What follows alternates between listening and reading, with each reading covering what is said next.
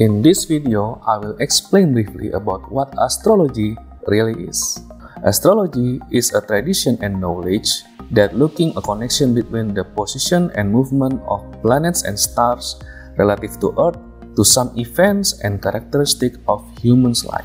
The position of planets and stars at the time of a person's birth can influence their personality traits, relationships, and even their potential future events.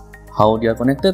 Nobody knows for sure. But since ancient times, around 2000 BC, in Babylonia, there is some record about astrologers observed this connection between planets and stars to make some prediction of future events.